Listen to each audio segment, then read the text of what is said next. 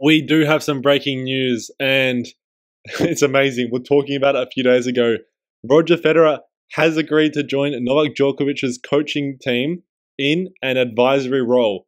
What that means, I don't know, but Federer is coaching Djokovic. Two members of the Big Three are going to be working together to extend some Big Three related records. Wow, I'm in shock. This article just came out just now. Wow. Okay, fair enough. Novak Djokovic's limited participation in tournaments has kept him out of the top headlines this year. Coming back with an alarming update, the Serb recently announced his separation from his coach, Ivanišević. Besides being shocked by the sudden split, one common question that the fans currently hold is, who will be his new coach? And we have the answer. The shocking update is making the rounds on social media, with early reports that Novak Djokovic has reached out to Roger Federer, and Federer has reciprocated. Wow. Roger Federer is set to join Novak Djokovic's coaching team in an advisory role until the end of 2024. It's absolutely shocking. Users on X, formerly Twitter, have reacted to the news, and it has been met with shock, but it has been welcomed by the majority of tennis fans, being labelled as a beautiful collaboration. That is one way to put it. I'm in shock. This video, I'm trying to speak about this news story, but I'm just in shock. Sasha Ozmo has broken the news from Sport Club in Serbia. Sources tell me that Federer will join Djokovic's coaching team as a short-term advisor. What shocking news, but I approve, says someone.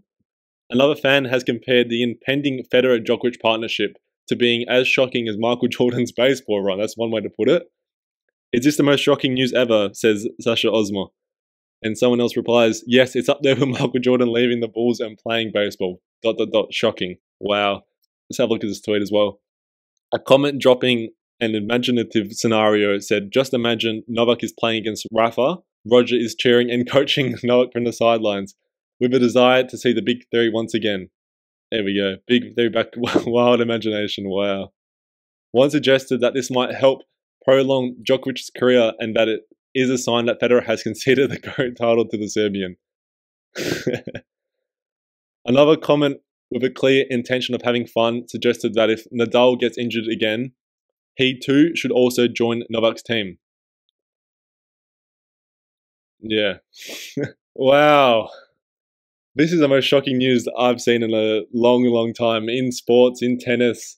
How's it going to work going into the clay season? Will Federer be there for Monte Carlo? We were talking the other day about who's going to be his coach. Is he going to have an experienced former player like he had Agassi in the past? Will he go back to Boris Becker? But now we have the answer. At least he's going to have a short-term advisor until the end of 2024 in Roger Federer. How it's going to work, God knows. But wow. I'm as shocked as you guys are. And that's why I have one more thing to say. Happy April Fools. Until next time, from the team at Sportic.